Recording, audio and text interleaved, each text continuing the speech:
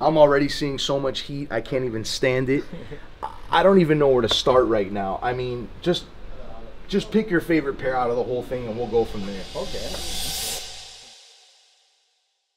What's going on, shoe gamers, and welcome back to the channel. Today I have a very special episode for you. We are here at one of the best sneaker stores, period. This is Worm Tokyo.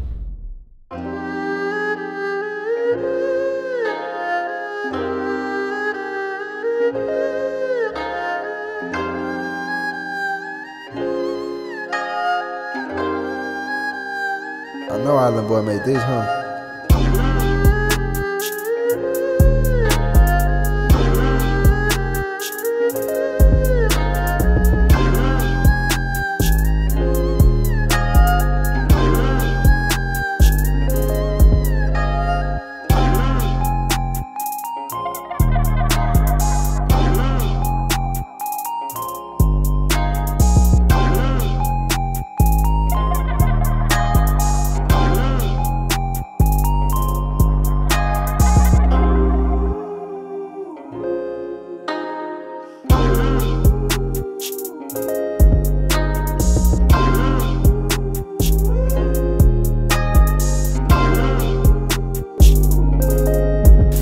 So we're here with the homie Yoneze, who we met last time when we were here in Worm Tokyo. He agreed to give us an exclusive look into Worm. Yeah, Yoneze from Worm Tokyo, man. Good to have you back. Hey man, thanks for having us. Appreciate it. Let's get into it. Let's get into it. So how long has Worm been around for? When did Worm first start? 10 years ago. Oh, so it's only been around for 10 years. Yeah, 10 years. Fairly new store, but already making an impact in the sneaker community. Yeah. Love to hear that. How long have you been a part of the Worm store? 7 years now. Oh, so you're a savvy veteran. You've been here for a long time. You're 7 out of the 10. You've been here for a while. You know it well. So before Worm, what was the store that the owner had been using? LA Avenue. LA Avenue is the name of it? Yeah. So that's where his collection started. He had the LA Avenue store. Tokyo, right, is kind of, you know, like a center of the streetwear, like you said, Urahara, right, Urahara movement, and you know, streetwear sneakers. So Tokyo is big part of, you know, sneakers and streetwear culture. Yeah. And Harajuku is you know, like center of Tokyo, the heart of it. Yeah, heart of it. Yeah, that's where streetwear was born. And so I love that the store is in the center of Harajuku. And just walking around here, we've seen amazing stores, nothing like Worm, but we've seen some amazing stores in the area, and it just makes sense. If you are a sneakerhead, if you love streetwear, and if you're in Japan, go to Tokyo and go to Harajuku, or as we say, Urahara. Urahara. There we go. Yeah. These are all the Air Jordan 1s you guys have in the store? Yeah. So 1s to 36 or something. Oh. No, all AJs. You got them all here, that's for sure. AJ. And these are all new, used. Brand new. All these are brand new. All these are brand new. But you also carry secondhand sneakers, things like that, so people can come and buy used Air Jordans as well. Exactly. Awesome. What's your favorite Jordan on this wall? Me, 4s. I love 4s, man. Like these. Oh yeah, you can't go wrong with those. And these classic. Yep, those, I have that pair actually when they came out. That's one of the 4s that I have from the original when they released. Yeah. What's your favorite Jordan of all time? Of all time? Yeah. 3s. Oh, so you're a 3 lover. I like that. 3s my favorite. 4s and yeah. What's your favorite? That's a good choice. Mine is the Jordan 11. That's my absolute favorite Jordan. It's the first Jordan that I ever received, and definitely the one that's been the most impactful to me. Most specifically, the Bread 11. This is my all-time. My cousin bought me these when he was in college in California, and I cherished these for a while. Unfortunately, I had a dog in college who chewed the back of the shoe and destroyed them, so I never got to wear them again. I wish I had a better sneakerhead mentality back in college, because I would have saved them anyways, but I didn't. So I think I'm gonna need a new pair of these. So Yoneze, what can you tell me about this middle section here? Air Force Ones And in the shelf, we put new arrivals, like new heat.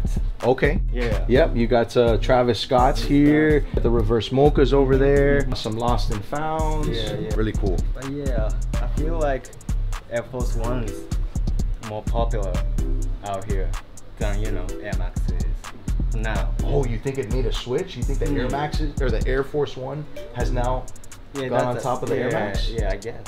You know, I have to say from what I've seen since I've been here the last 2 weeks that I've seen a lot more Air Force Ones for sure. Yeah, right? Yeah, I think so. And it's what's interesting is the reason why I came out here was to look for, you know, Air Max Ones that I have not, you know, back home I don't have. I have the Atmos, but the Atmos pack to me is my favorite collaboration.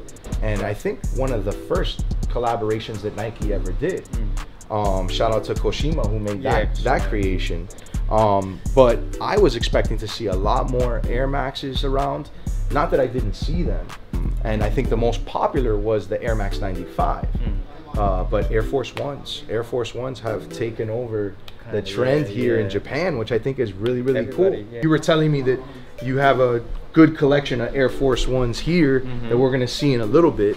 So make sure you guys stay tuned because I had a little bit of a sneak peek of the Air Force Ones that Worm has here in stock, and it's mind-blowing. So make sure you guys stay tuned for later in the episode on that.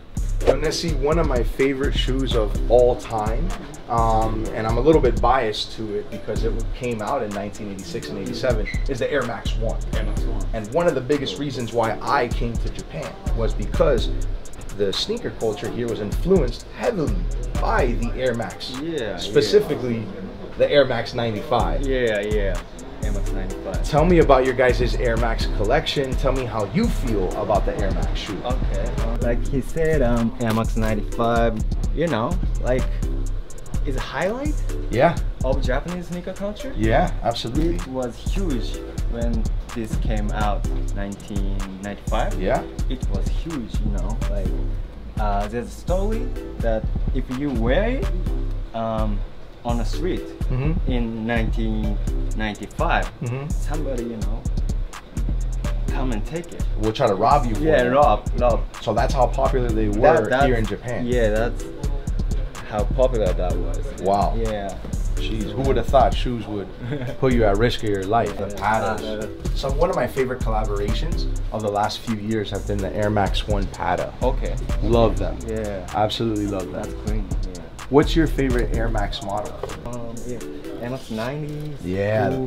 Yeah, this is Bacon. Good shoe, the Bacon. Good shoes, yeah, classic. You know, funny story, I actually found that at an outlet in the United States. Oh, okay. I got it for 90 bucks. Oh my. 90 US dollars. Yeah, still. I got a crazy steal on those. I don't know how I found that, but that was fun.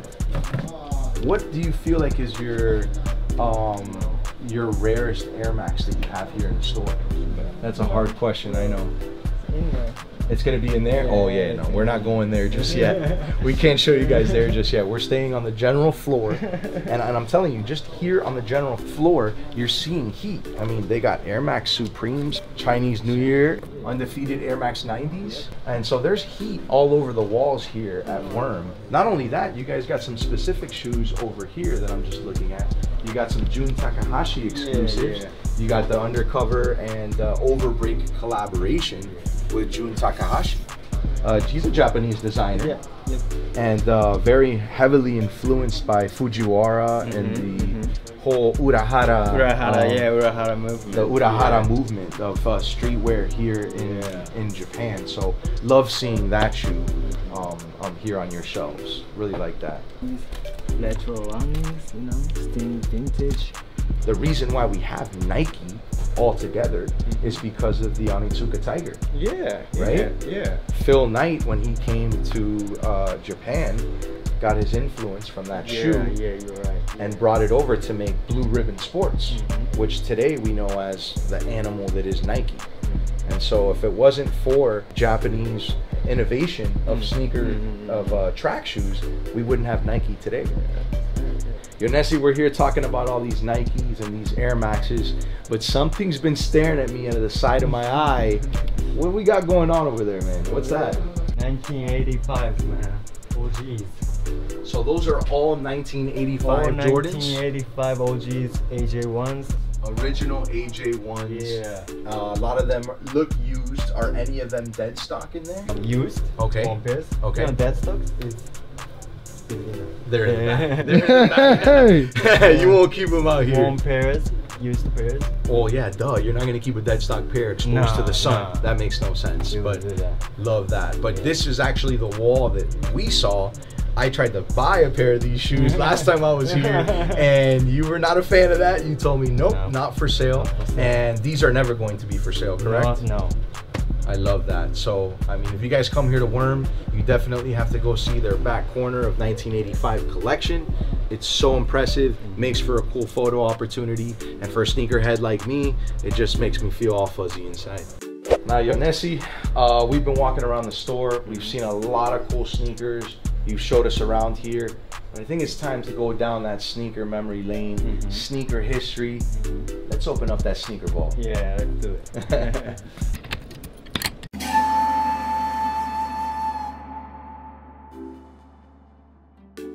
Yoneze, we made it to my favorite spot. I'm so excited to see all of these sneakers.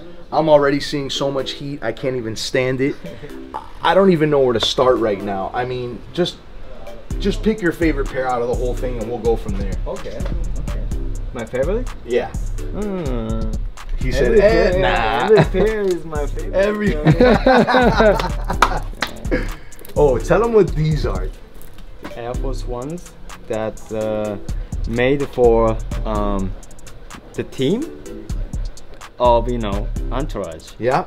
Entourage. Exactly. Is that a TV show? TV show, TV yeah. HBO series was supposed to be modeling the life of Mark Wahlberg with Adrian Grenier and Kevin Connolly, and this shoe was specific for Turtle in the episode, and then they made it for the crew, and that's basically where that shoe was birthed from.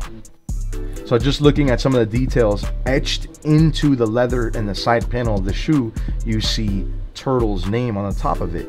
And on the episode, it's most famous for something happened where he couldn't get, where Turtle couldn't get his exclusive shoe for the show, and then it was a shoe drop, a sneaker drop, and Turtle thought he could skip the entire line and get the sneaker, but in that case they told him sorry. So Adrian Grenier, the main character, felt bad for him and had the artist of the shoe make him a special pair in a gold box and everything, and they had him pick it up, and he made a specific shoe where he etched in Turtle's name and personalized it for him. You see here the drop was supposed to be on the show at Undefeated. Different hints of the show inside of the shoe. They went to La Brea to get the shoe, and that's why you see LA Brea there, which is a district in an area in LA. So right here, Yoneze, if you want to hold this one, I'll hold the other one. The 4040 Club. Yep.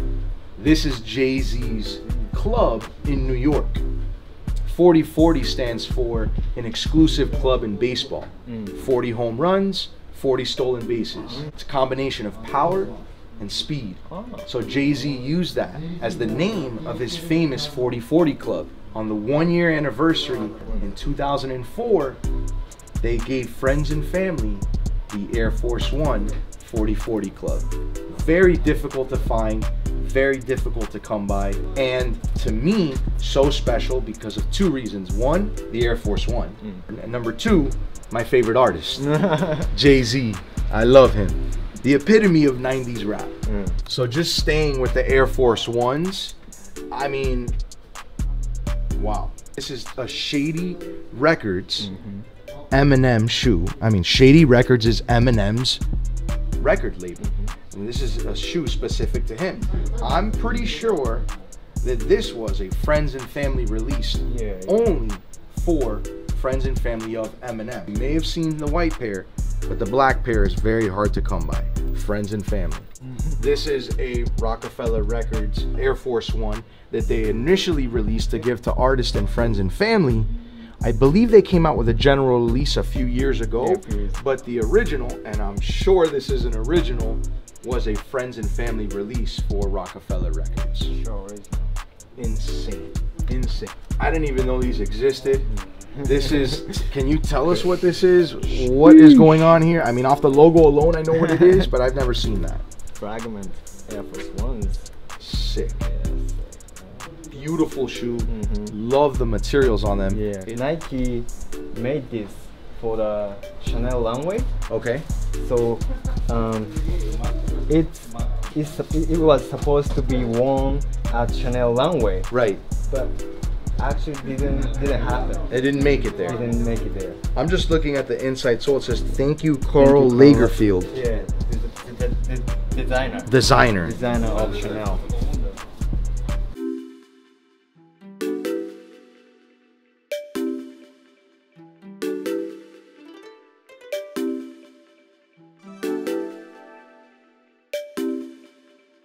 I know Island Boy made these, huh?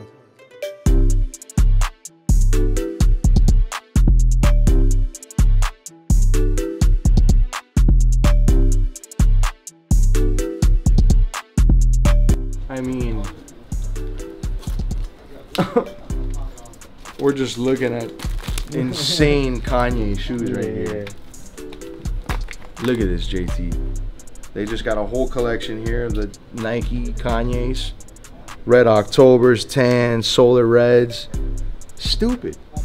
Look at this. Keeping it in the music family, we have the Kanye West Bapesta.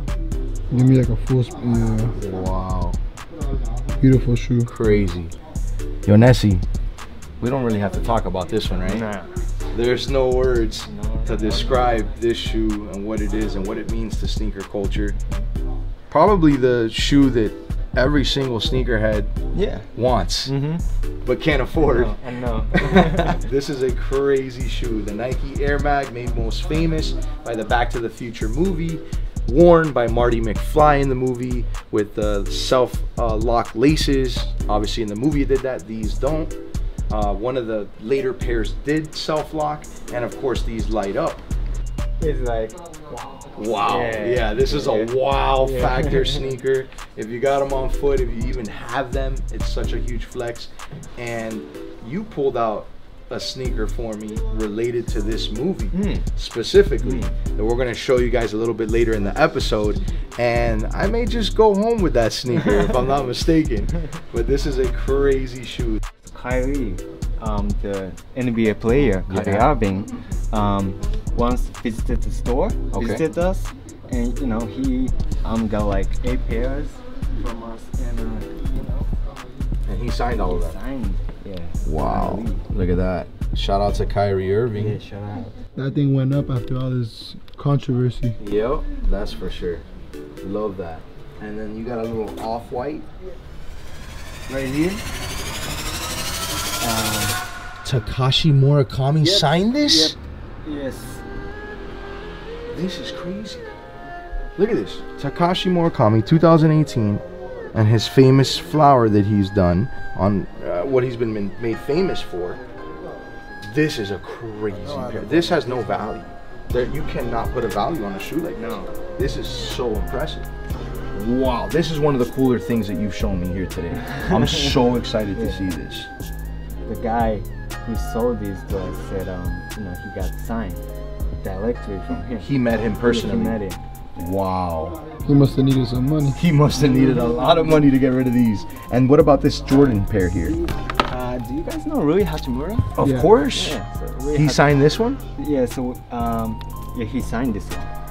Is Rui the only Japanese-born basketball player to have a signature shoe? Oh yeah, maybe. Right? Maybe. One that has had one. I believe so. I don't believe it's the only Nike though, right? Has a Japanese-born athlete had a signature shoe with Nike? I don't know. He's the first one. Yeah, he's the first one. Yeah. Wow, that's cool. Never seen this. These are Air Max 90. Are these like lunar or moon landings? Yeah, the moon landings. I was right. Moon landing Air Max 90s. The Bacons. I have the Air Max 90 Bacons. We pointed them out a little bit earlier. Can we actually grab one of the GR pairs? Look at the OG pair. Look at the color differences in the toe box. It's definitely got a more lighter white or off-white color as compared to this beige color that's supposed to be quality meat. That's the reason why the shoes were actually made.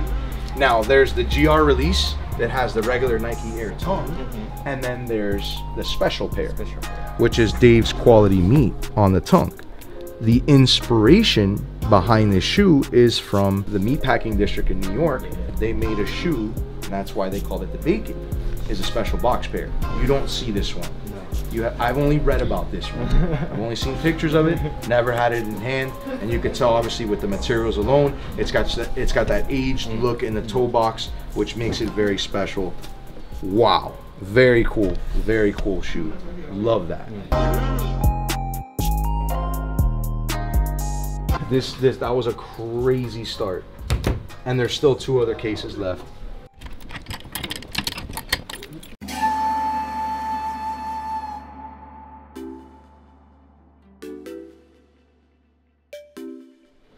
Wow, I'm blown away. I mean, you may have seen these Travis's, you may have seen the Chunky Dunks, you maybe have seen a Jedi here and there, but have you seen a Paris SB Dunk in person? Very hard to find, very difficult to find, and very expensive. Yep. Probably the most expensive SB Dunk there is right now. The material of this shoe was one big canvas, and they cut it into all the different shoes, so no one pair of Paris SB Dunks is the same, which makes it so special and makes it so hard to find. The exclusivity on this shoe is amazing. Now this came out as a city pack with 3 other shoes, making it 4. You guys have 3 of the 4 here. The Pigeon, and Tokyo. Just these 3 shoes right here is over $100,000. This one goes up to 50, 60, 70,000. This one's up in the 20s and 30s, and this one's probably somewhere in the teens. And the only one we're missing is the London pack right here, but this is an impressive collection of SBs just in our hands right now. So like Nike did like art event, like White Dunk, that's called the White Dunk event in 2004. And it was displayed in the event. Clear Dunk prototype. Wow. And it looks like over time it's yellow. It's yellowed, but it was clear, not yellowed. So whatever sock you were wearing, it was gonna show through. But this is crazy because you only have the right foot. Only have right shoe. The right shoe. And this was a prototype, and this is made to be an art display at this event. Just for art display. I'm almost 100% sure you guys will never see this shoe without coming to Worm Tokyo.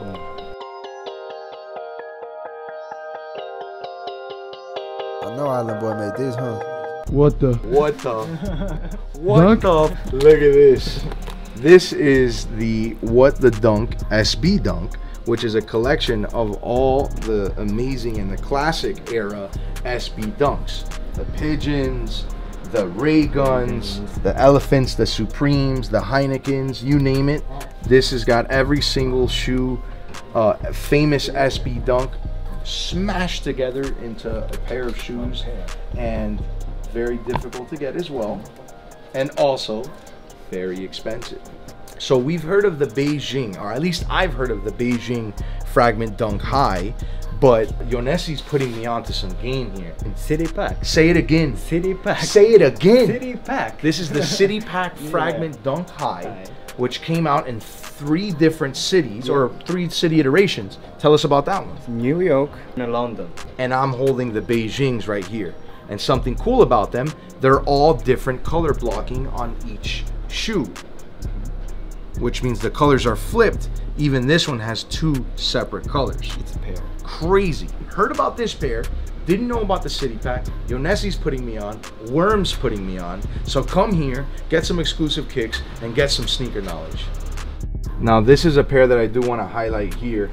This is the Flam For Love of Money. The other one has the O&M on it.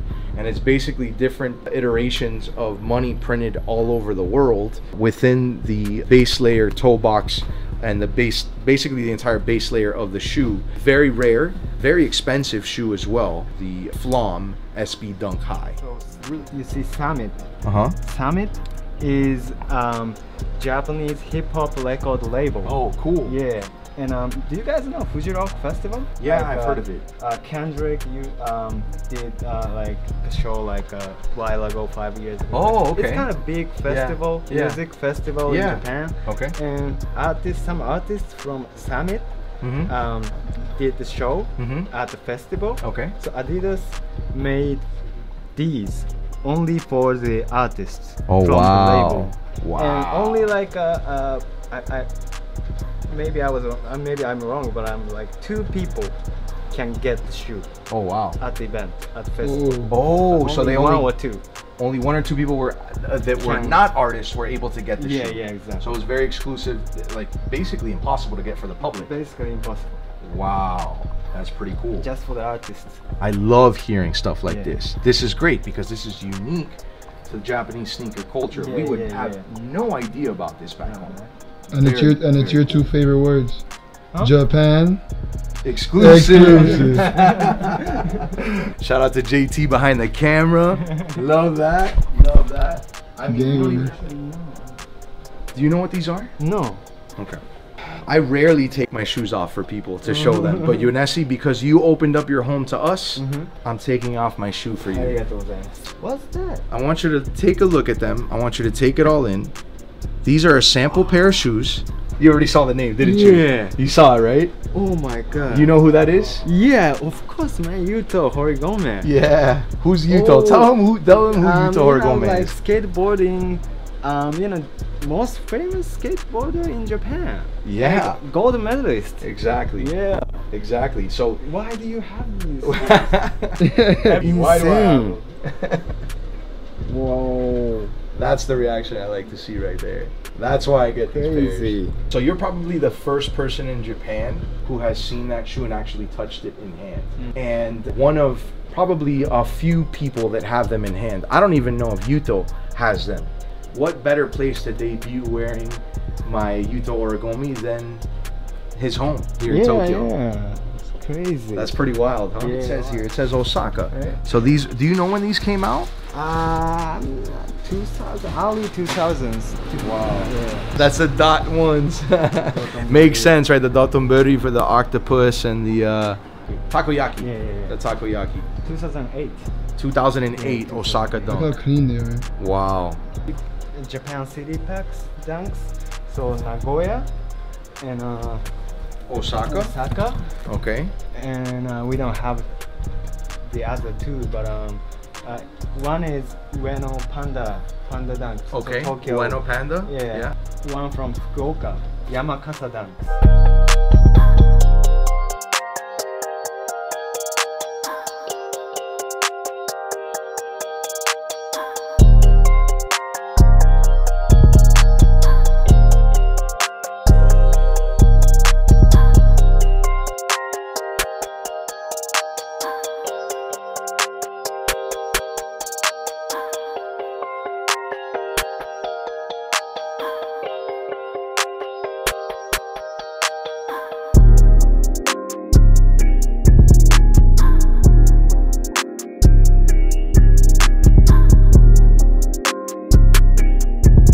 Yoneze, you've just been hitting us in the head, but here you have not only dead stock pair, but with the tag, and not even laced before, Jordan 85s.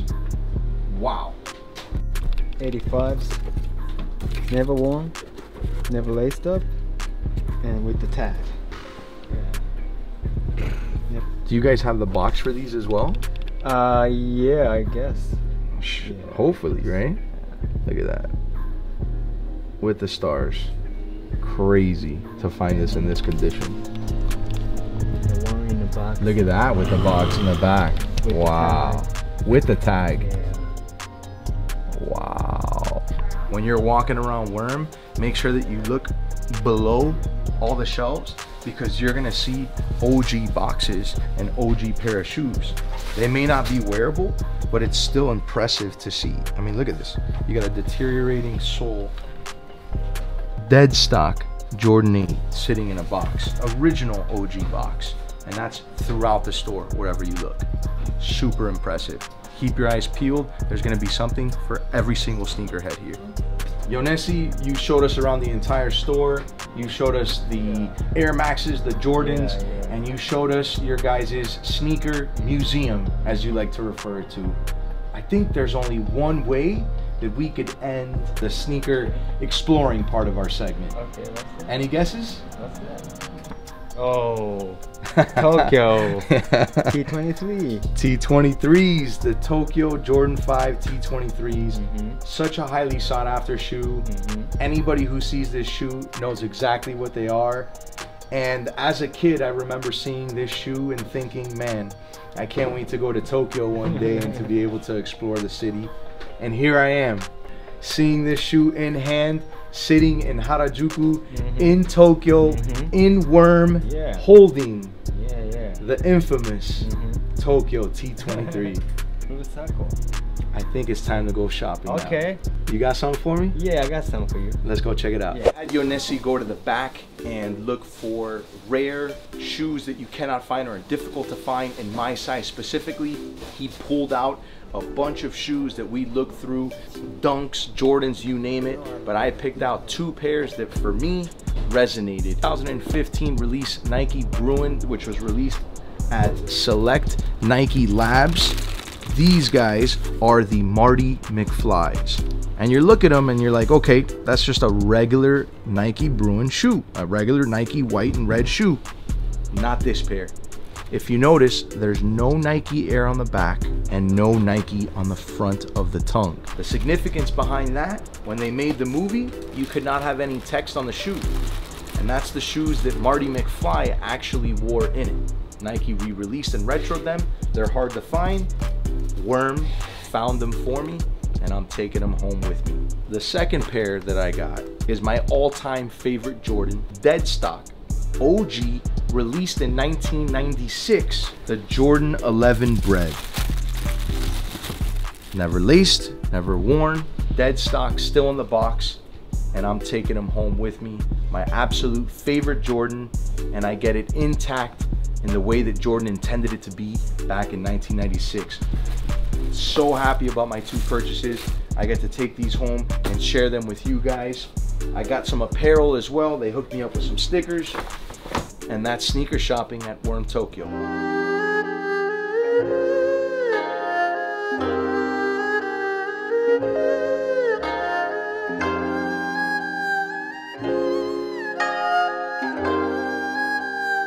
I know Island Boy made this. This is my favorite shoe.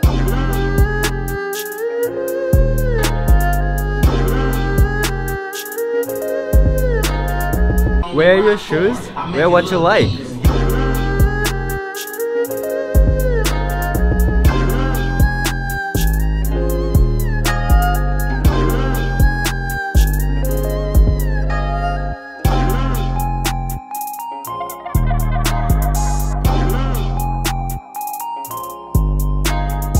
This has been a crazy episode. Thank you to Yoneze. Thank you to Worm Tokyo. What an absolute amazing time we had here. If you are in Tokyo, come to Worm. It's an absolute must. We'll see you guys next time on Shoe Game MD.